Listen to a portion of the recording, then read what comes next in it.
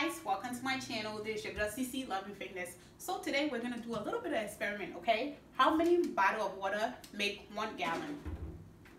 So let's figure it out together. I already have one in here, which is this bottle because it's empty. So I'm gonna empty a bunch of them to see how many bottle of water make a gallon, because it's important that we drink water a day. And lots of water, especially when you're working out.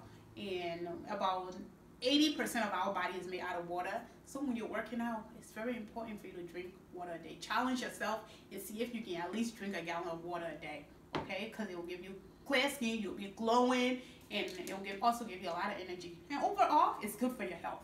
Come on, let's figure it out. So I already have one in there. This is the second one. Ooh, I really think it's 9 bottles that make a gallon. But some people might say 7, some people might say 8. So that's 2.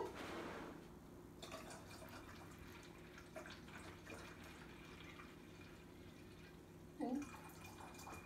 3, y'all. I got 3 in already. 4.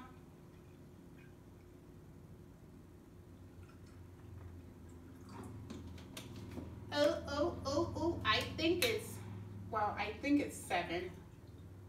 4. So, oh, I'm wasting it. 5, 6.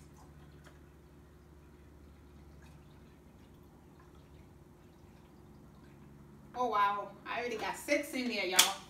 6, 7. Okay, so it's 8. Okay, so if this one goes, that means 8 bottles of water make a gallon. Okay, that's 8. Maybe 8.5, 7.5. Wow.